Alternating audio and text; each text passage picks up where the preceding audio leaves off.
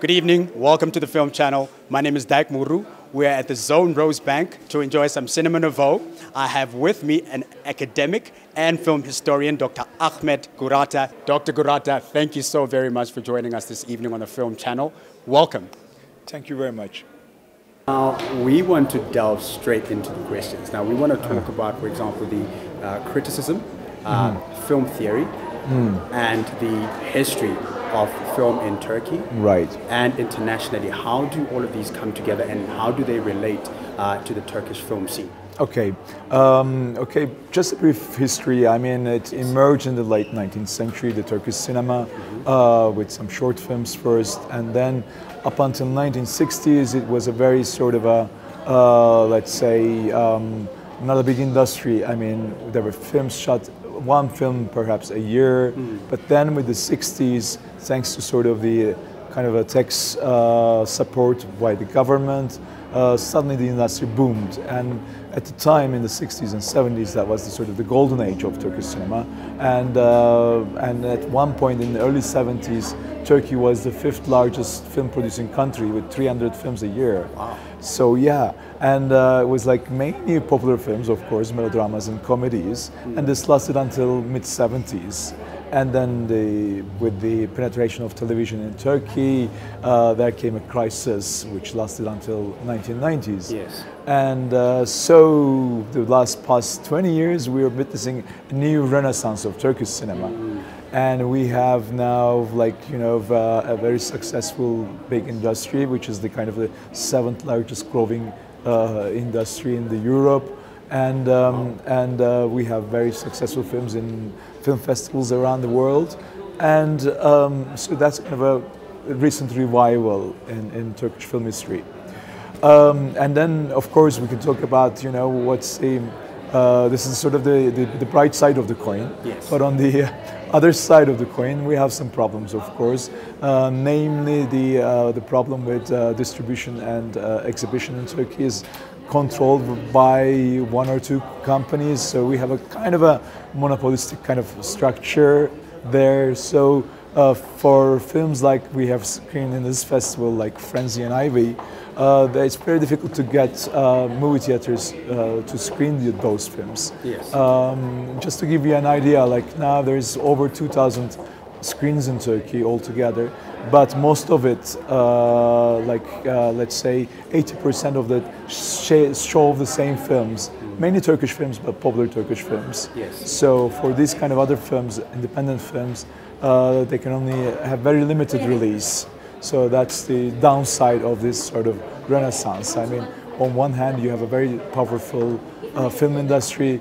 You have films, Turkish films, share a good percentage of the film market, more than 50%, which is, I think, again, important.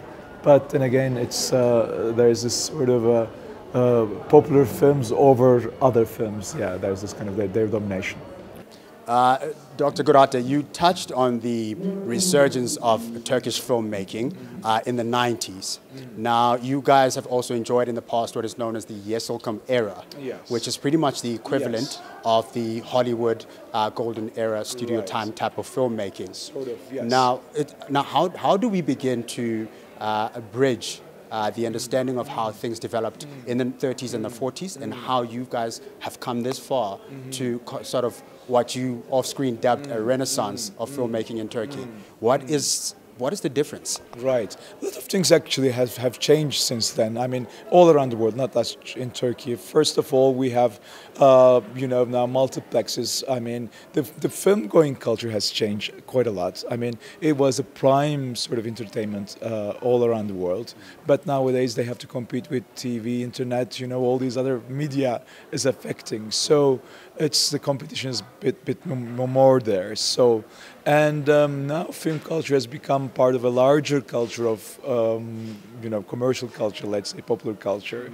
So that has changed. So it's kind of different these days. But if you look at the films and the genres, you can see a lot of similarities. I mean, many films, many popular Turkish films right now is sort of relying on those older films, and they kind of if not an homage, if they kind of, there's kind of relation with these old Turkish films. But again, maybe we can say the biggest difference is probably is now it's not just one sort of type of movies. I mean, apart from a popular industry, film industry, we have a very vibrant sort of independent film industry, which goes hand in hand with this sort of popular industry, which is good. I mean, which is sort of the ideal situation, probably I would say, have this kind of both alternatives, because audience is not sort of, that's homogeneous. I mean, you have different audiences. So, having that kind of diversity is really good. I think building on the term homogeneous, film itself worldwide, do you not feel that the film industry is somewhat of a campus of fraternities? So you have Hollywood on the one hand, on the one side, and then you kind of have the rest of the world looking on to see what Hollywood is going to do next, and then kind of become homogeneous within that space. How do we bridge the gap? That's a difficult question, but I would say, okay, maybe in that sense, looking at the past might be helpful, because if you look at the history of the cinemas around the world, there has always been a kind of a national sort of characteristic identity where you find these films, which Hollywood cannot always cater. I mean, so there's a sort of, let's say, cultural difference, which is sort of, you have to be catered. And so that's a bit of a difficult. I mean, on the other hand, you see films copying Hollywood sort of themes, genres. The whole concept of genres came out of Hollywood cinema. So I think there has to be. Yeah, it's important to have some of the elements, aspects of Hollywood cinema, perhaps. Because audiences are all around the world familiar with those aspects, but to bring in something unique at the same time, which is, I don't know, I don't have a formula, but I think it's the way we have to do. It seems that there's a lot of the manner with which Turkish films are told. It appears to me that there's a lot of honesty. There's a lot of connection to one's roots. There's a lot of interest in ensuring that the spirit of the culture that birthed cinema in Turkey continues to be carried forward. Do you think that from a commercial perspective, that might be the reason why Turkish film, if you feel in fact that Turkish film has reached its peak, might not be arriving at a point where we can celebrate it in the manner with which we celebrate big films in Hollywood? There again, I think, like we discussed before, there's lots of other sort of audiovisual material available, not just film. And in that sense, I think what's important is to have this kind of cooperation or link with the television industry and film. And if you look at that way, what's again important for the success of Turkish film industry is that the television industry had a kind of a worldwide success around, I mean, in the Middle East, in Europe, actually, in many places. So that's sort of what's important there is that they raise money, the film industry support directors and actors as well. So that kind of helps the Turkish film industry to connect and sort of get that kind of creative input from the TV industry. So I would say that that has been very helpful for the film industry. Okay. Now, you're an academic, right? So academically speaking, do you feel as though cinema, whether it be domestic to Turkey or international, do you get the sense that there's a lack of understanding with regard to how to go about being procedural about the manner with which people build a film story versus how things are done everywhere else? In fact, there is. Let's move away from comparison, but let's talk about if there is a need for people to apply a theoretical approach, still being practical, to creating films. Okay. First of all, I think it has to be open. I mean, it doesn't have to be sort of, a closed sort of environment. I think that's important. I mean, and not just to Hollywood, but to other parts of the world. What is, I think, we are lacking right now is that the rest of the world doesn't have a chance to, circulate widely all around the world. So that's one thing important.